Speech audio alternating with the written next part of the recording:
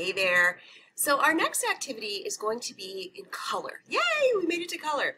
And we're going to be using watercolors as well as some black paper. So to get you started, you do want to have your watercolor paper out.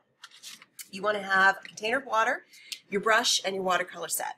And we're actually going to use probably all of these colors with the exception of brown and black because we really want to have color.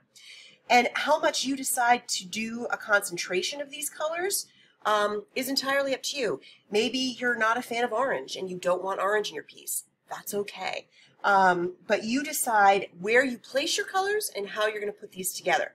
But I am going to show you a couple things. So the first thing is we're going to be using a method that we call working wet on wet, which means you're going to take your brush and you're going to pre-wet a portion of your paper. Now, in the past, I've had students who have tried to rush this a little bit, and it does not work out well. You want to do this in small sections because that's the way it's going to work best for you. So I'm going to start out actually probably with some blue. I'm a big fan of blue, and I want to get a lot of color on here. So your goal when you start adding color is to get it as dark as you can, and there's a reason for that. We're going to explore the concept of texture, and specifically visual texture. And there's a way to create that. If you work wet on wet and then you put a high concentration of color on your paper, then add on Saran wrap and really crunch it up, you're going to create areas that are going to be highly concentrated with watercolor lines. Those are good. We want those. So that's why I want you to do section by section, because eventually the water is going to dry and you don't want your color to get light. We want it to be really dark and rich. And the idea is you're going to fill up your whole watercolor paper with colors. I have had students who have done stripes of colors. I have had students who have done little bitty sections of colors and put in little sections of Saran wrap, and they've done it. I've had students who've started from the center and spiraled their way out. There's a lot of different ways that you can do this. Now, I'm just going to show you an example piece. The end result, when you take off the Saran wrap, you're going to get something that is really, really cool. Almost looks like fractured glass or ice. This was one that I just did all in blue years ago to share with students. And all of the areas where the Saran wrap, pushed that color, it dries that way and it looks super cool. All right, so where are we going with this, you say? Let me show you a couple examples.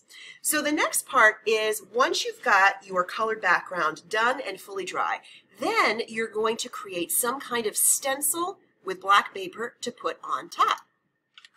So this is an example one that was done a few years ago by a student. Let me turn it the other direction so you can see it a little bit better here.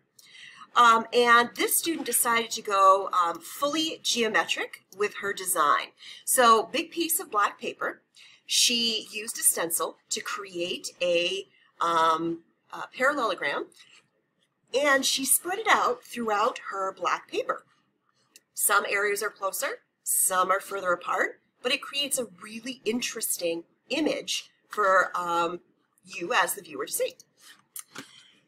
I had a student just last year who did this amazing piece. She was very interested in Mickey Mouse, loved Disney, so she created a little stencil to use, and she traced it several times on the black paper, cut it out very, very carefully. That's another option.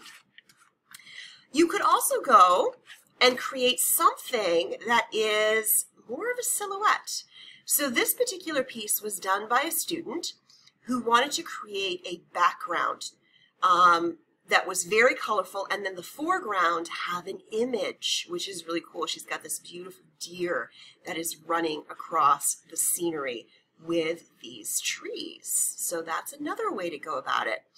So you have a lot of options here, which is great. And so, for example, right here I have a black background or a foreground, I should say, that I cut out with a lot of different circles and then have just placed right on top, and then you have a really interesting colored image coming through all of these shapes. So the final step would be just to go ahead and glue this down.